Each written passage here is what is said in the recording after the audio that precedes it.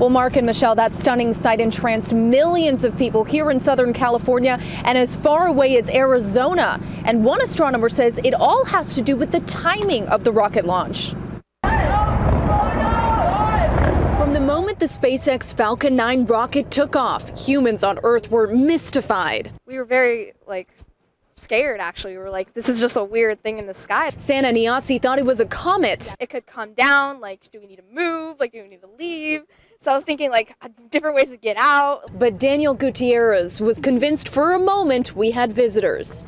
We are experiencing the alien invasion. We didn't know what it was. We were just all tripping out and freaking out. The company's CEO, Elon Musk, even playing into the mass confusion, tweeting a video of the rocket with the caption, "Nuclear alien UFO from North Korea." 3, 2, 1.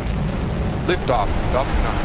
In reality, the orb of light was the 18th and final rocket launch for Elon Musk's private aerospace company. Director of the Griffith Observatory, Dr. Ed Krupp, says the timing of the launch made it extremely visible. Coming after the sun had gone down, that launch vapor trail picked up the light of the low sun and just made a spectacular and dramatic vision of cloud and flame and color. The rocket, which took off from Vandenberg Air Force Base, propelled 10 satellites into orbit for SpaceX's client, Iridium Communications.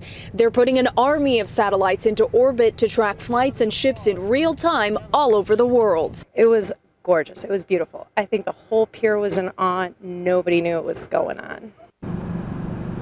So SpaceX's next rocket launch is just around the corner, coming up here in January, but it is out of Florida, so no light show here for us.